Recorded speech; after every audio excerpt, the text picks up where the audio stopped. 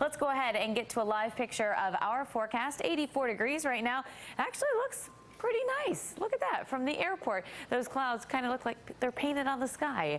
But let's go ahead and talk about temperatures, because that's where we're really going to stress as we head in, not to only today, but the next few days, that you need to stay hydrated, because it's going to be hot and it's going to be humid. 85 degrees right now in Durham, 87 in Siler City. You're in the low 80s around Sanford, Lillington checking in at 84, and Fayetteville reporting 88. But remember, it's going to get hotter. The humidity is back, and once you combine the two, it makes it pretty uncomfortable outside.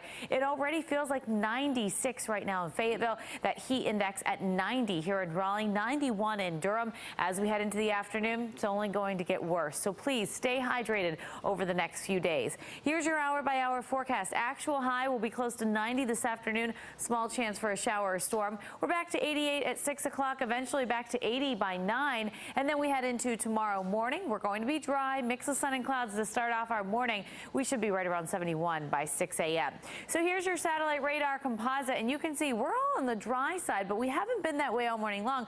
We've seen that isolated shower or two, mainly in areas south and east of Wake County. We actually have a stationary front hanging right overhead. Show you that in a moment, and that's why we're seeing that chance for showers. But as Beershaw and I were talking earlier, we had those tornado warnings across parts of the Outer Banks, and you can see some of these storms really just kind of sitting right offshore there. They had water spouts that were actually moving on land, turning into tornadoes there. So some rotation in those storms, certainly some scary scenes, and there's lots of waterspout pictures, as you can see on Twitter and social media throughout the morning. If you're interested in seeing those as well, check out my Twitter page. But for today, here's that stationary front I was talking about. That's going to hang around, eventually kind of weakening and falling apart. Tomorrow, Wednesday, Thursday, this area of high pressure still going to be around. Typical July weather, hot, humid, chance for a few storms, so just keep the umbrella nearby, mainly throughout the afternoon. So here we are at 1 o'clock today, isolated showers, maybe some rumbles of thunder and some lightning.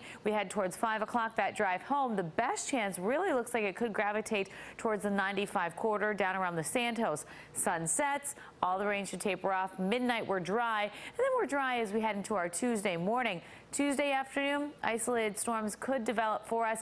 Keep in mind, though, yes, there's chance for showers and storms each and every day, but I do not expect it to be a washout, and I don't think anyone sitting at home will see those showers or storms every day, but they'll be very isolated in nature. Now, how comfortable will it be?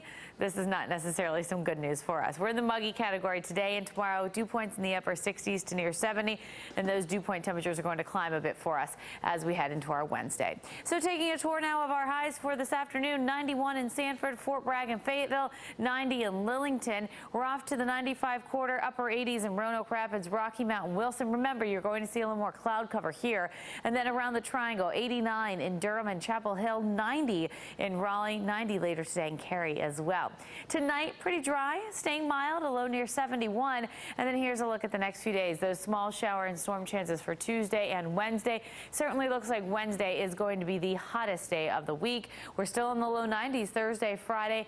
Best chance for a shower or storm will arrive Friday afternoon. And it does look like the sunsettle weather is going to stick around for the upcoming weekend.